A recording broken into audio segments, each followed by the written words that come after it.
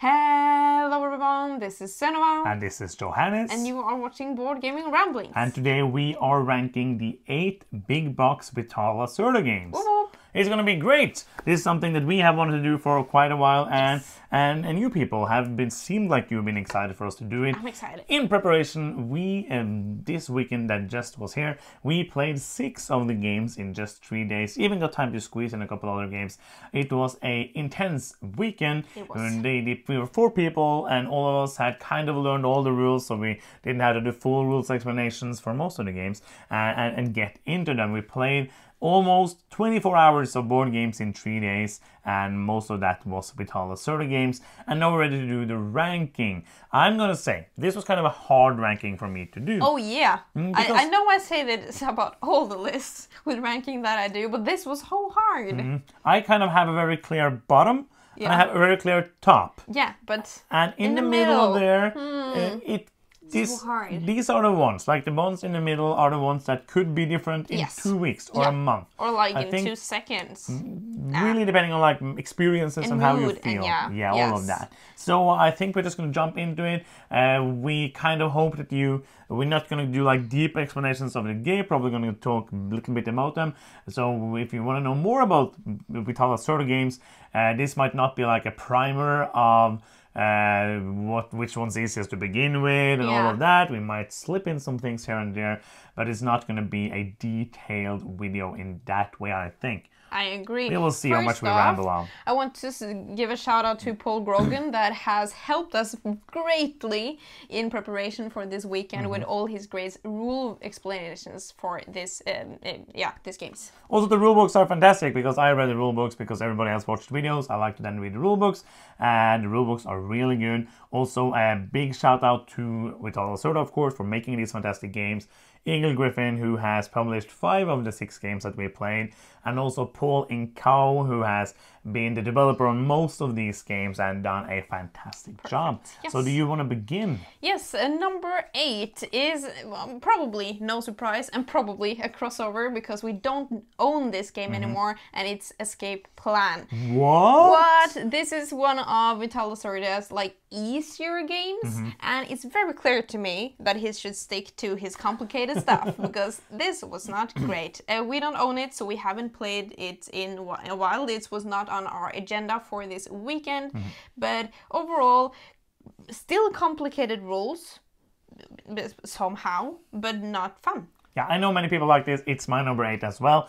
It just wasn't for us, and that is fine. There's just so many games out there. I felt like this was, as you said, kind of trying not to be complex, still being complex, kind of falling between 2 chairs, and being just a fine game, but not one that we loved so much. Then we go straight onwards to my number 7, which we have played this weekend, and it's CO2. We have played the old edition, or like not the second chance edition. And before we played it this weekend, I had only played it once, and it's kind of like a semi-co-op game. It's absolutely a semi-co-op. Where you're trying to do stuff that not like triggers the end of the world, but you still want to do the things that is best for you and win the game. I thought it was a great deal of fun. I had fun when I played it. I would like to try it again, but I think all the other games on this list are better. Oh, obviously. Not Escape Plan. No, because you said all of the other games on this list. Yeah. I'm so funny. My number 7 is also CO2. I'm still not sure that semi-co-op games is something that works. Because it makes games very weird, and it makes games feel weird, and it makes you take weird decisions and being like, oh, I don't understand, but this is something I do, but now you're doing something with it. And I think it's a fine game. I think this game shouldn't need to be a semi-co-op game because most of the things I did was for my own benefit, and sometimes that coincidentally happened to be part of the plan either way, or I got something a great value either way when I did something to contribute. So I think that do it need to be that but way? I don't it's kind of like you have this threat of the world going Yeah. under, and then you still have to try. There's a lot of interaction because of that, Yeah. because you That can is very start cool. something and have a plan for it. Now we'll go in and be like, oh, I'm going to do Ooh. that project now, and all of these things. It's a fine game. It's one of the ones that I don't really know if I need to play it again, but it's one that is a fun one. We will see what happens when we have it in keep or call. Yes, my number 6 is The Gallerist. This is one of his games that I have never understood. Like, it's mind-boggling to me. It just doesn't. This is like my brain is a square shape, and this game is like a circle, and they don't match. And this time, I finally got it, but I still. Well, I kind of understood every move that I did. That it was so bad. It was 3 hours so of misery poorly. for you. Yeah. I was mad the entire time, but it's all on me. Yeah. Despite me having like the worst time of the weekend. The worst time of my weekend. Yeah. It was all on me, nothing on the game. I understood, like, finally, okay, this is how you play the game. I couldn't do it, but I could think how you should have done it. That's the first step, and next time you will then be able to play and it. now it has grown on me. I like it more now than I did previously. Didn't feel that way when we played it. So let's go on to the one where I didn't feel like I did anything. And I feel like kind of that's the reason why they're down here. Like, if we did better, because this is like the middle part of the list for me, where it could have been scrambled depending on my mood and my feeling for the game right now. So my number something, 6, is gonna be then On Mars. Okay, cool. Which is a fantastic game that I really, really like. And all of this is kind of like this. All of these games are probably gonna be like 8 or higher rated. But this one was one where I did nothing. 3.5 hours. I did nothing. Like one of our other friends, Martin, he was like, oh, I'm not getting anything done. And then the ending is like, blah, blah, blah, blah, blah, did a lot of things. I was like, second place. I have no problem. No points. Yeah. I'm not doing anything in this game. And it feels so horrible. Like, oh, what's the point of this game again? Oh, you're going to build some buildings? Not going to do that. Oh, you're going to do this thing? Not going to do that. I'm just going to be here and do some actions. Well, at least you didn't get like a third of the points of the winning player, which I did in The Gallery. Yes, because I actually did nothing. You did something. I got like half. Yeah, like but you're scoring. The cards you scored were like double my points. Yeah. Yeah, but On Mars, fantastic game, and this is probably just my experience with it this weekend that puts it in this spot. Yeah. To be honest. Number 5 is Vinhos for me. Vinhos has also been one of his games that I think this was maybe like the second one that I've played. I think I'm a bit unsure. First was Kanban. Yeah. And then it's not the second one. I think it was Lisboa. I think that was like the first. Didn't we play CO2 before Lisboa? I don't think so, because Maybe I think not. like Lisboa was the one where we got into forget Lacerda what I games. said. Yeah. It's a game that I've played. That's true. But it's very punishing, and it's maybe why. Well, all of his games are hard to manage. Yeah. But this especially with the 2010 version that we played now. Yes. Oh my gosh, it melts your brain, and you feel like finally I got a decent wine, and the next round you get no wine because all of the weather or but everything costs money, and you have to go to the bank to get the money that you need, and sometimes someone is at the bank. Oh yeah, it's just so hard, but it's very, very it's a good game. I think I prefer the 2016 version because it's a little nicer to me. Yeah.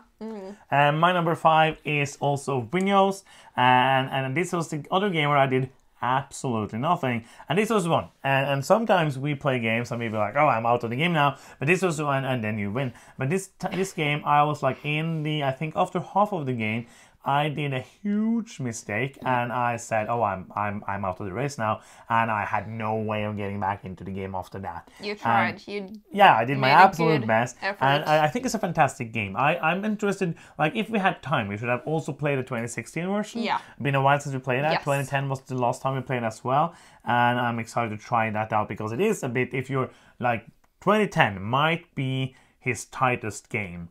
I think it is. Yeah. I think like it is the most like getting your mind to understand What I it. did the entire game was sell my shitty wine and then go collect the money from the bank. So you also didn't play very well in that game. No. But yeah, Winio's fantastic game. We just did horribly. Yes. And I'm excited to play it again. Yeah, and that was my takeaway from this weekend overall, because I had so much fun, and I thought I need a weekend like this again. Or not like a weekend, I just want to play all these games again, because now I feel like, oh, the next time I will probably 4 do years. 4 points better or something. My number 4 is a weather machine, and I think that this is the wildest card in the mix, because it's the newest game.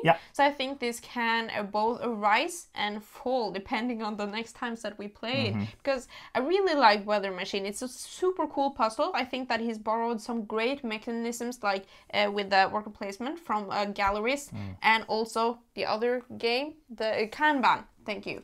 And I absolutely think it's a super cool game. It was our number 1 from last year, so obviously I love it.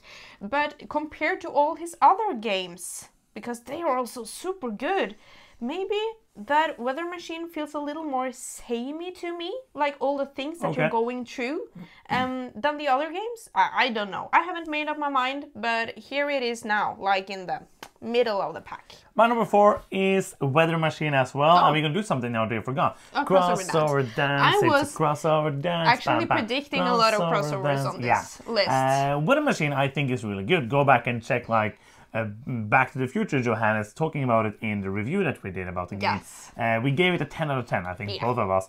Fantastic game. Absolutely. And it's kind of like... It's kind of different from all the other games, but still being like familiar, if you know what I mean. Like it has that like one worker which he loves, and it has that moves around. And I thought you said the thief. That means I was like, there's no thief in that game. And then there's a lot of interaction, and there's that kind of the factory or building the machines and putting the bots in might be one of the like biggest interaction parts of his games, because most of the time in the games we play, like you have the kick out action in the galleries, but other than that it's kind of like the same but just harder than in worker placement games. That is like, oh no, you got there, like that's kind of only Kanban which has that, and this one, but it's also have more of the interaction with the timing and all of that. So it might be one of his most interactive game, even though all of his games are highly interactive. So yeah, love it. Weather Machine, want to play it again. Sad we didn't get the time to play it because our brains were turning too much. Top 3 then. Top 3. My number 3, I didn't predict this coming on number 3, and it might be because I did so well in it this weekend, but it's on Mars. And I didn't like all of these games have grown on me throughout the week, and I love them even more than before. And I didn't think that was even possible. Love it. But on Mars, I really this time understood and appreciated the traveling between orbit and I like didn't. the not orbit? Colony, thank you. Orbit. And then you've traveled to the not orbit, which is flim flam. But yeah, because sometimes when you play this game, you come to the orbit, for example, and there's nothing to do because you've messed up, or all of your other like workers are left on the colony because you messed up. And this time it was really fun because I didn't mess up, and that was so fun. I still have a long way to go. I think like to plan early to getting the research, what do you call it, the scientists and the upgraded buildings, but it has this tactical versus strategical decision, because all of the time you're seeing like, okay, but what needs to be done now? What is my possibilities? Oh, you did that thing, now I have to rethink my whole like game plan right now. Yeah, so fun. Yeah, I agree. Everything I talked about it earlier. Fantastic game. My number 3 then is the Galleries. We just switched up those two. I liked the Galleries the first time I played it, but I didn't really understand it. And then the more I played it, like I played it maybe 4 or 5 times now, I really like it. I like the interaction of the kick-out actions. I like the tickets that you need to collect to move these people into your gallery so that they will actually give you stuff so that you can use that on getting this. Like, it's kind of, most of Lacerda's games are kind of simple what you're doing, and that is kind of where what I was thinking about with Weather Machine. It's more like stuff. Yeah. Like Gallerist is buy art, cheap, sell, not cheap. Yeah, that's true. Kanban is make cards. Yeah. On Mars is make a colony, super simple. But yeah, like you understand what I mean. Like it's very like simple concept, and there's only 4 actions in the game. But most of some of these actions are more actions. But yeah, like 4 actions in the Gallerist, or 8. There's 4 times 2, 8 actions. Math. Super duper fun. I enjoy like the timing of everything, trying to jump into when somebody else is doing something with an artist before it gets too popular, so it's very cheap for you still to buy it. There's like a lot of nice things going on that I really enjoy. That is like with shares and stuff. I think that's why my brain might just be boom. because it is kind of like it's kind of a stock game, because but you're putting stock in this artwork instead. In the artwork, yeah. So top 2 time. Top 2 time. My number 2 is Kanban EV. It's a fantastic game. I just love it. It took some time now when we played it to be like, oh, how do I not get penalized by Sandra again? You do. That's the answer in the beginning. That's true. And when you move there, she's going to jump right to the department that I suck in. Yes. That is great. But it was still very fun. We kind of had a slow start because nobody was manufacturing cars. So that was weird, but it was still super fun and like a super duper solid game that I just can play forever. One thing I love about this game is the timing of the actions and the way that you move your workers from the top to the bottom. This is kind of like we also saw in a hidden gem for a couple of years ago, Watch, which has that, okay, but I want to move there now, but when I'm there now, then I have to move first next round, which means that these spots are still going to be taken. That's where I want to go, so I have to go after them, but then I don't get to do the action I want to do now, but hopefully I get to jump up there and do the action I want to do next time. But I also have to do that before that, so I have to do that and then something else in the right order, and then there, and hope that Sam doesn't come and take away my stuff. And it's just like so much going on in this game, which only has like a few actions to choose from, which I think Lacerda is so good at, taking these small things and making them complicated and making them just feel like it's singing in your brain and you're having so much fun. Before we go into the number 1, which because I guess this is your number 2. I didn't say it. It's my number 2. I was just like, Kanban EV, So number 1 is not going to be a chocker, so you might as well just click the off button. But before you do that, there's something that we would be very happy if you did, if you like us, or if you just tolerate us, is that you can give us a victory point. And Sunniva is ready with her tutorial on how that works. Yes, we need victory points to win in the game of life and YouTube, and you give us that by clicking the subscribe button down there. You can even click the bell to get notifications when we post a new video. Thank you. So number 1, there's really only 1 game left. Yes. So you can say your number 1. Lisboa! Yes, it's mine as well, because that's the only one that's Dance. left. And it's the only one it could be, because it's one of my favorite games of all time. So what do you like about Lisboa? Like, what is Everything. not to like? Yeah, first of all, when you get these 8 pages of rules, like in your play raid, what is this? And you get like these like recipes on how to get money and how to do stuff, you feel like this is gonna be a hard game. And our game now felt very different from the games that we played of Lisboa before, because it suddenly felt very easy. We almost didn't produce until the end of the game. It was super weird, and we opened shops up very easily, but that was like because of the rubble color, and it was very easy to build cheap buildings. But I had a great fun as always with Lisboa, and yeah, it's my favorite one. And I also love that like you have worker placement, I wouldn't call it that, even though it's like 1 worker and you move it around in Vinhos, the galleries, Weather Machine, and Kanban. Yeah. And then you have On Mars, which is also kind of like a worker placement-ish game, but just like a little bit in a different way, which makes Lisboa be a very different game from Yes. it. Because it's card driven and you're going to have a hand of cards and you're going to choose the card from, when you get a new card, you're going to choose it. And with that one card, I was like, there's only 4 actions in the game. One of them is 6 actions. It's like, what? That's not 4 actions anymore now? So I remember Vital was going around like saying, oh, it's a very simple game. You just play a card, you do what it says, and then you draw a new card. And that is like a very simple way to do it. You play a card, you can either place it here or here, replace it here, then you can choose 1 or 2 actions. One of them is 1 action, the other is 6 actions. If you place it here... I think I've explained how to do an action to Morten about 6 times, and he still kind of kept asking because... it's a weird one to get your mind around, but it's been one of my favorite games since the first time I played it, and it's probably going to be that for a long time. I just love how everything works together. Love that you can go like this time. I did win. I played it 9 times now. I thought I was pretty good at it, but I only won twice. But it is like I won now by basically getting money. Because money is going to be a point for every 5 money you have, and this is one of those games where you can actually do that as a strategy. It's not pity points at the end of the game, like, oh, you get 2 points, there you go.